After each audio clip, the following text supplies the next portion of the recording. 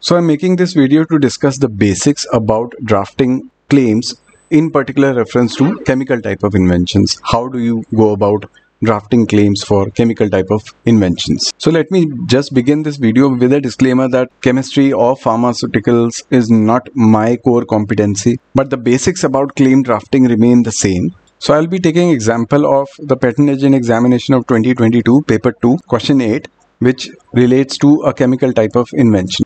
So this is the question given in the examination, and this relates to a composition that is used for the treatment of rheumatic or traumatic pain and for treating the inflammation of joints, muscles, tendons and ligaments. So the first step while attempting the question would be to mark the various sections, and you need to identify what does the question provide. So where is the prior art beginning, where is the detail of the invention in the question. You need to identify all those parts. Also, you need to identify what is the technical challenge that is required to be overcome, and which would help you to identify what is the need of the invention. So this is what I have done. I have marked the different aspects given in the question paper. So as you can make out, I have marked the prior arts, which define what is the existing state of the art. So it would define what is already known in the prior art. It provides that diclofenac is an anti-inflammatory drug. It also provides that thiocholchicoside is known for being a muscle relaxant. It is anti-inflammatory, analgesic, as well as an anesthetic. Then some prior arts have been discussed, which define what are the problems in these components. And in the last few lines, you will see that what has been discussed is the technical challenges that are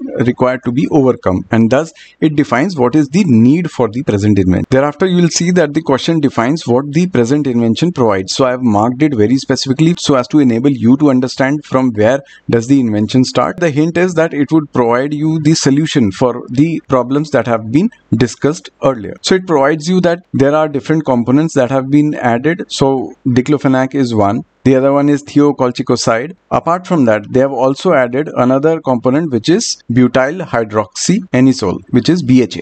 And they have also specified why this particular component BHA has been added, because it solves the technical problem of instability of liquid formulations, which means this is an essential element. Why this is important, I'll tell you in a short while. Thereafter, you will see they have defined some optional features or maybe some additional features that could be added to this basic composition so as to provide some added benefits. So you could identify these additions with the help of words such as optionally, can also contain. So this means that these are additional components and not the essential components. For a chemical composition, what is important is in what ratios or in what proportions are the different components that have been added. So in the last few lines, you will see that they have provided the relative compositions of the different ingredients, which is diclofenac, thiocholchicoside, as well as BHA. Finally, in the last few lines, they have provided a preferred embodiment, which I have marked in red. So this is one of the most preferred embodiment of the invention. So now this would give you a brief idea about how you need to identify the different aspects given in the question paper. You need to identify the prior art, you need to identify what is the need of the invention, and then you also need to identify what is your invention. So you need to mark the different aspects. You need to identify the essential ingredients of the chemical composition which you need to include in your claims. So I'll just briefly discuss what are the claim drafting best practices. So there is an independent claim which would specifically for a chemical type of invention consist of a composition and or a process which is used for making that particular composition. So the independent claim needs to define the essential and unique ingredients in case it is a composition, and the essential and unique steps in case we are talking about a process. So what you need to define in the independent claim is the basic composition of ingredients or the most essential composition of ingredients which is used to achieve the intended goal of the invention, without which the invention cannot operate. Then you have one or more dependent claims wherein you define any additional or optional components or steps. Or maybe you could further define the components or steps that have been provided in the independent claim. For example, in case you may have specified a particular ingredient in the independent claim, then in the dependent claim you could define that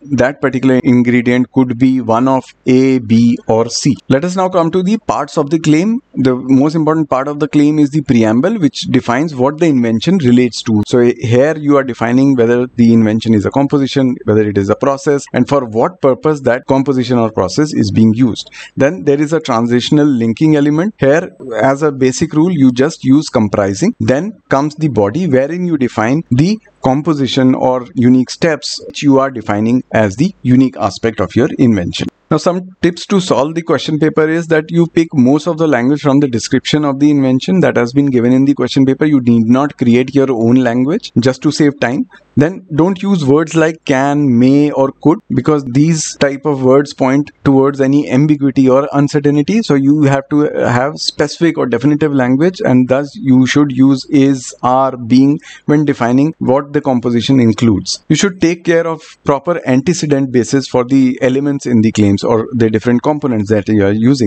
Any component which is being defined for the first time should be defined using a or an, and when you are defining it subsequently, you could use the. Finally, you could use wherein so as to highlight what are the unique aspects that you want to point towards, or maybe if you want to further define a particular component or step. So we'll see how to use wherein in the claims.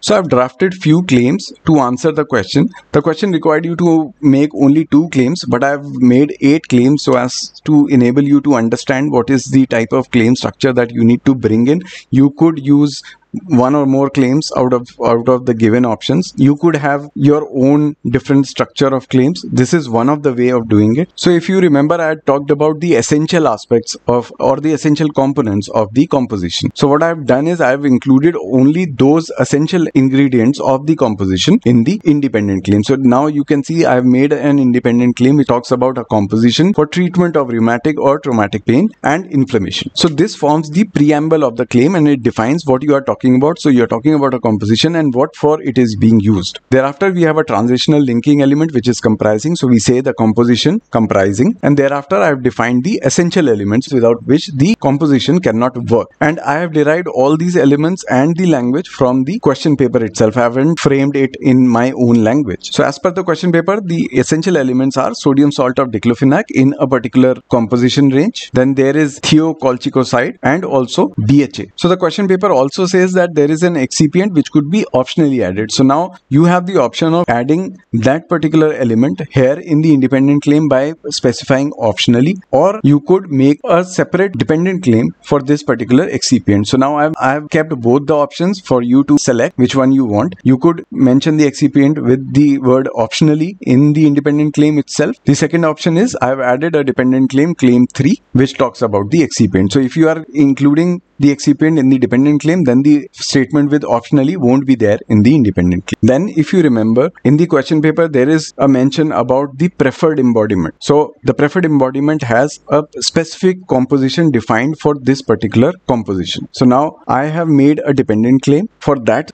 preferred embodiment. The independent claim defines the basic essential composition which is required for treatment of rheumatic or traumatic pain. But the dependent claim 2 talks about a very specific composition of this composition that has been defined in the independent claim with specific proportions. So now the dependent claim further qualifies the composition of independent claim by providing specific proportions in which the different components have been added. Claim 3, as I said, you may have a dependent claim for defining the excipient. I've made a further dependent claim 4 which further defines what the excipient could be. So it says that the excipient could be one of mannitol and sorbitol. So if you would remember, I talked about how to use wherein. So here you are using wherein to further define the excipient. In claim 5, it is a dependent claim. I have defined what are the different additional aspects which could be added to the composition, and this is provided again in the question. It says that it could have one or more of a solubilizing agent, chelating agents, buffer agents, and pH correctors. In claim 6, which is made dependent on claim 5, I have further defined what all these agents could be. Again, here I've used wherein so as to further define all these agents that I have defined in claim 5. Claim 7 is a dependent claim which talks about another additional ingredient ingredient which could be added to the composition, and it could be a local anesthetic. Claim 8 is a dependent claim on claim 7, and it further defines what the local anesthetic could be. So this is how you go about drafting claims. I know this is very brief, but I think this would help you frame a structure of drafting a claim. You need to have at least one independent claim which defines the essential elements of the composition, or maybe the essential steps of a process, and then in dependent claims you further define all those different elements that you have defined in the independent claim. Also, in case there are some preferred embodiments, you could further define the composition, further elaborate it in the dependent claim in view of that preferred embodiment, as I have done in claim 2. I hope this would have provided you some clarity regarding drafting claims for chemical type of inventions. In case you have further questions or have any concerns, please drop them in the comments box and I'll be happy to answer those.